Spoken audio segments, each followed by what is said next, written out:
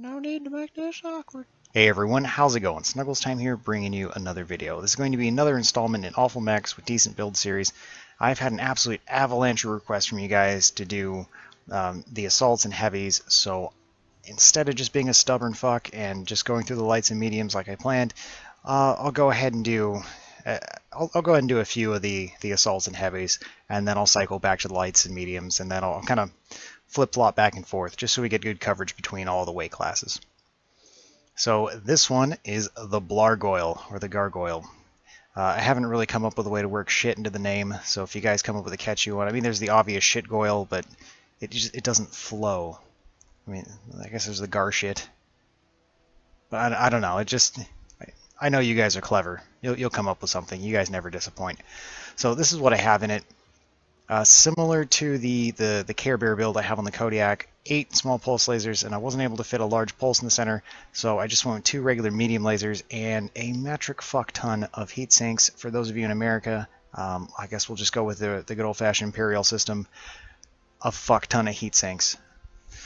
Alright, so modules, I just bare bones, no modules. I went with the Gargoyle D to get the 2 energy points in the chest, but I did switch out to the Gargoyle A left arm and the Gargoyle C right arm. Now this one I do have 2 extra energy slots to use. I chose to keep it a little more symmetrical, just for people with OCD out there. And as is tradition, I left it noob green. So let's go ahead and cut to gameplay. So there wasn't enough hatred and cursing in the intro, and I really felt like this video needed more hatred and cursing, so I'm just going to go ahead and take care of that here. One of the biggest fucking problems I have with the Gargoyle, and this is actually one of its biggest strengths though, is that you can't get rid of the fucking XL400 engine in there. It does add a lot of speed and survivability, which the mech needs, but it does take up a shitload of tonnage, and you really don't have as much tonnage available as you should for an assault mech. Now you start moving around the hard points here, and which I'll get to in a bit, but you start putting in big fucking autocannons, things that are, you know, worthy of assault mechs, and you try to actually put loadouts on there that are similar, comparable to even like the Victor, and you start hitting a fucking wall because you really only have 20 tons to play with after you get near full armor. So you want to throw in an autocannon? Well, that weighs a shitload.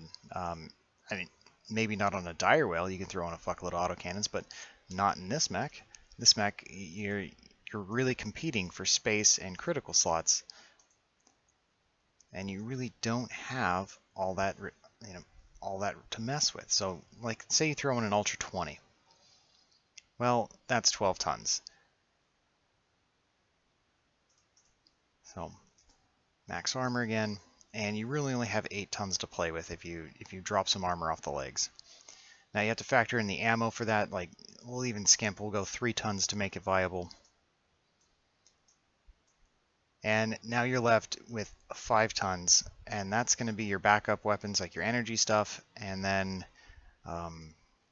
you know, heat sinks to support it, which isn't a whole bunch. There's really no fucking reason to take that loadout on a Gargoyle. That, I mean, that could very easily have gone on a fucking Timberwolf or an Ebon Jaguar, and you're saving tonnage, especially like in group queue where tonnage is constantly fought over, and you really have to justify, you know, the tonnage that you're bringing and really pull your weight. 80 tons is a lot, and especially when there's obviously better choices like the Timberwolf and the Ebon Jaguar, which is another thing that really fucking hurts this mech, is that it's 80 tons and the Timberwolf and Ebon Jaguar are in the game, and they are actually really fucking good mechs. So it's way too close to very, very good high-end mechs, and it's just an underperforming mech. If you start looking at all of the really good, like, competitive builds for the Gargoyle, they're basically all around the same thing, which is going to be small pulse laser boating, just getting in people's faces and just spamming small pulse lasers, because you really, it's hard to do anything else other than this mech. Now, another thing that really hurts this mech is the hardpoint locations. The overwhelming majority of your firepower are in your arms. You have no torso-mounted weapons, except for 2 energy hardpoints in the center torso for the D, and then I forget one other variant that I believe has a single energy hardpoint. And to make the problem worse, all of the fucking hardpoints are low-mounted, so it has the same problem that the Black Knight does. It feels like everything fires from your toes. It just absolutely fucking wrecks this mech's peeking profile. So whenever you peek over something, you're basically committing with your entire mech, and you don't have as much armor as you think you would in this assault. And especially since everything is in your arms, you know, and you're kind of using your arms to shield, it set itself up for disaster here. You lose arms pretty quick in this thing, especially if you're aggressively torso twisting, like you're supposed to. But it gimps itself. It gimps itself way too fucking much. So if you take a look at each one of these flaws individually and not as a group, you could probably justify most of these. But as soon as you lump them all together and they start working with each other, it just really, really hurts this mech. Now, if the enemy team ignores you and like conditions are perfect, yeah, you can crank out a lot of damage. But if the team focuses you as an assault or actually makes you a priority, you're gonna melt. This mech cannot take a hit. Like the I really do think that the Victor, even with an XL engine, is more tankier than the Gargoyle. Now let's just go into like the childish cursing about this fucking mech. One of the other fucking things I really hate about this mech is the fucking way it looks. It looks fucking atrocious, like fucking terrible.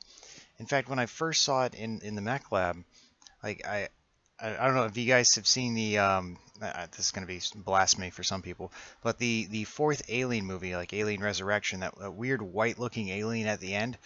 Every time I fucking see this mech, that's all I can think of. That's all I see on the battlefield, is that weird human alien hybrid fucking thing from that movie. And that's what I think of when I see the head of the Gargoyle. It's just I don't like the way this mech looks visually. Now, in terms of like actual performance wise, I don't hate this mech. When I pilot it, it makes me want more.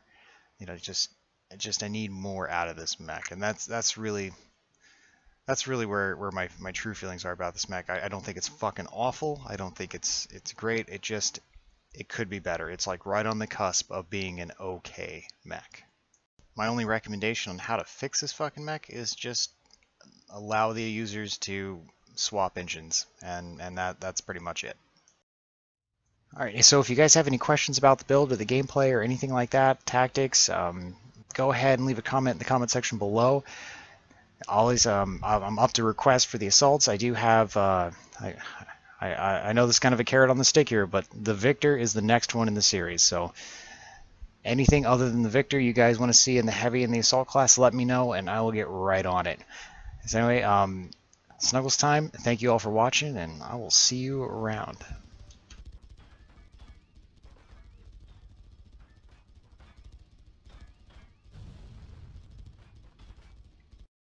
I mean, maybe not on a dire whale, you can throw on a fuckload of autocannons, but not in this mech. This mech, you're really competing for space and critical slots, and you really don't have all that, all that to mess with. So, like, say you throw in an Ultra 20. Well, that's 12 tons. So, max armor again. And you really only have 8 tons to play with if you drop some armor off the legs. Now you have to factor in the ammo for that. Like, we'll even skimp. We'll go 3 tons to make it viable. And now you're left with 5 tons, and that's going to be your backup weapons, like your energy stuff, and then heat sinks to support it, which isn't a whole bunch. There's really no fucking reason to take that loadout on a Gargoyle. That could very easily have gone on a fucking Timberwolf or an Ebon Jaguar, and you're saving tonnage, especially like in group queue where tonnage is constantly fought over, and you really have to justify you know, the tonnage that you're bringing and really pull your weight, 80 tons is a lot, and especially when there's obviously better choices like the Timberwolf and the Ebon Jaguar, which is another thing that really fucking hurts this mech, is that it's aggressively torso twisting like you're supposed to, but it gimps itself. It gimps itself way too fucking much. So if you take a look at each one of these flaws individually and not as a group, you could probably justify most of these, but as soon as you lump them all together and they start working with each other, it just really hurts this mech. Now, if the enemy team ignores you and like conditions are perfect, yeah, you can crank out a lot of damage.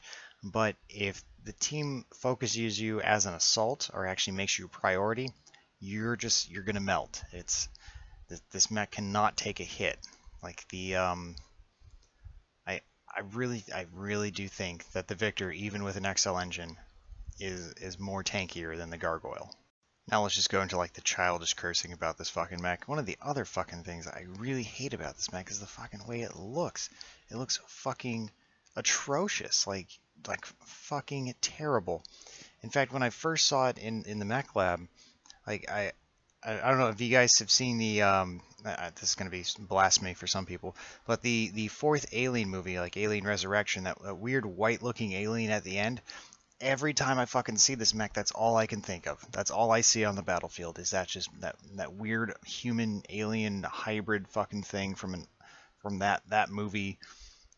And that's the 2 energy points in the chest. But I did switch out to the Gargoyle A left arm and the Gargoyle C right arm. Now this one I do have 2 extra energy slots to use. I chose to keep it a little more symmetrical, just for people with OCD out there. And as is tradition, I left it noob green. So let's go ahead and cut to gameplay.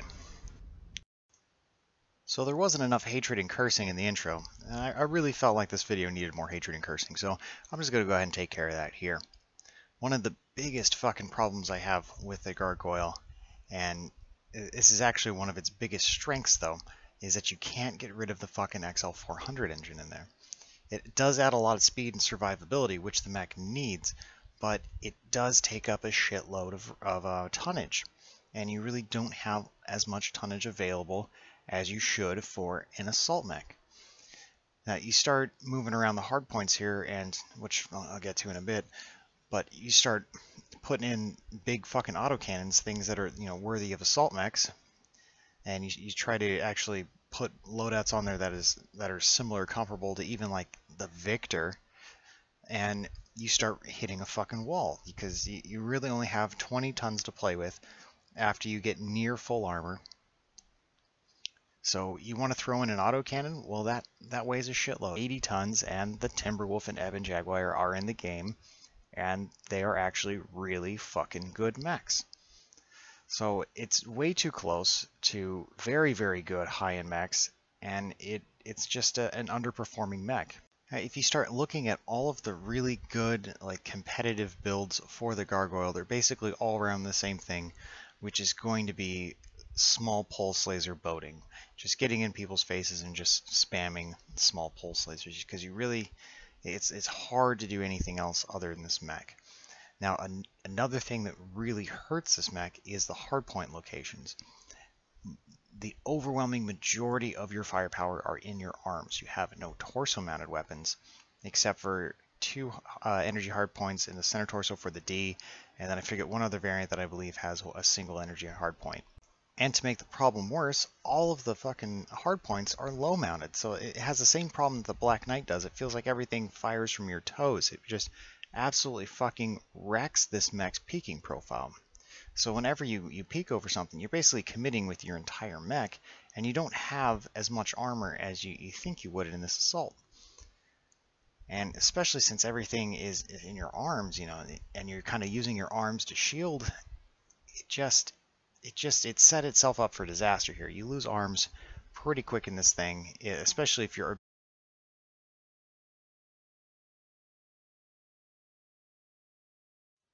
No need to make this awkward. Hey everyone, how's it going? Snuggles time here, bringing you another video. This is going to be another installment in Awful Mechs with Decent Build series. I've had an absolute avalanche of requests from you guys to do the assaults and heavies, so instead of just being a stubborn fuck and just going through the lights and mediums like I planned, I'll go ahead and do a few of the assaults and heavies, and then I'll cycle back to the lights and mediums, and then I'll kind of flip-flop back and forth just so we get good coverage between all the weight classes.